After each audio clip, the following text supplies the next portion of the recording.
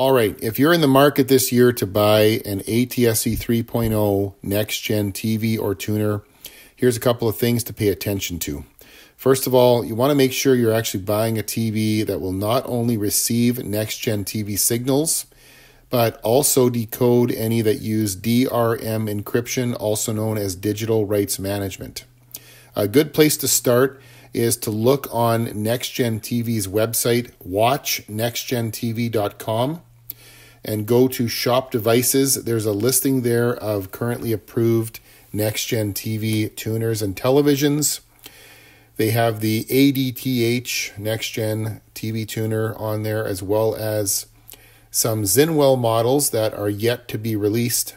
Conspicuously absent from this list is the Zapperbox, which has proven already that it can receive NextGen signals as well as decode DRM encrypted channels.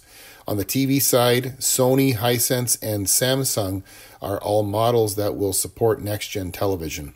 Now, as a consumer, you want to watch out for this when you're buying a TV.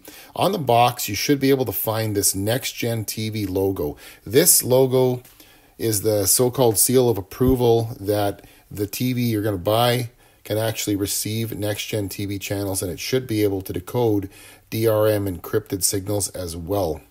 If you're not sure about a TV model, the best thing to do is to search it up online, look for its manual, and in the manual, you want to look under specifications, in particular, tuner specifications. That will tell you the type of TV tuner that's built in to the television. It should say ATSC 3.0 NextGen. Now, it may also mention NTSC and ATSC 1.0 because those TVs still have to be able to receive ATSC 1 channels as well as any analog NTSC stations, although there are none of those anymore anyways. But you want to make sure that it definitely says ATSC 3.0 NextGen. If it does not specify that in the tuner section of the manual, chances are that TV is not going to be NextGen compatible. You don't want to buy it. Now, on the antenna side of things, you also want to watch out for a couple of things as a consumer here. You're going to see a lot of antennas in stores, and right on the front of the box or packaging, it's going to say NextGen TV compatible, NextGen TV, NextGen this, NextGen that. Don't fall for those marketing gimmicks. Any TV antenna will work for NextGen television. You can use your 1950s rooftop antenna, you can use a coat hanger, a homemade antenna, or a brand new antenna you bought in 2024.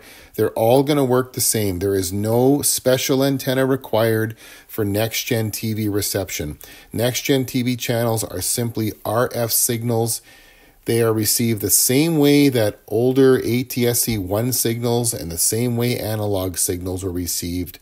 There's no difference at all, so don't fall for that NextGen TV marketing. TV antennas differ in how well they receive certain frequencies of RF signals, but in terms of receiving a NextGen TV signal, a TV antenna made 20 years ago can receive one just as a brand new one made in 2024 can receive one as well. The newer antenna might be more optimized for today's frequencies that are used for television broadcasting, but there's no special antenna needed to receive NextGen TV channels. Most TV antennas sold in stores nowadays will have the NextGen logo on the box somewhere, but that does not necessarily mean that the design of the antenna has changed in any way. So those are a few things you want to watch out for as a consumer.